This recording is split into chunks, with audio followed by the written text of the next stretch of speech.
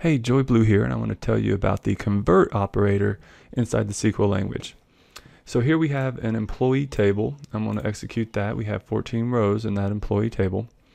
And the convert is a lot like the cast that I've talked about in a previous video.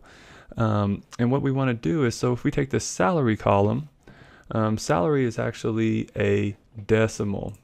And if I highlight the employee table, hold down Alt and hit F1, you'll see that we've got salary as a decimal, and it's precision 7 and scale 2. So let's bring that table back up. And what we want to do is, first I want to convert that to an integer.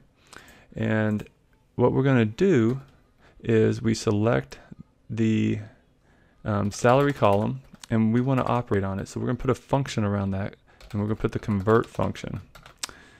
And so you can see that SQL Server helps us out a little bit.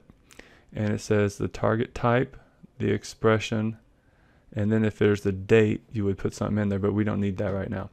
So the target type we want to be is an integer. And then we want to operate on the salary column, and then we put a parenthesis. And so what that's saying is take the salary column, turn it to an integer using the convert function. So let's execute that. And you can see there's no decimals there anymore. And so what if we want to turn that into a varchar?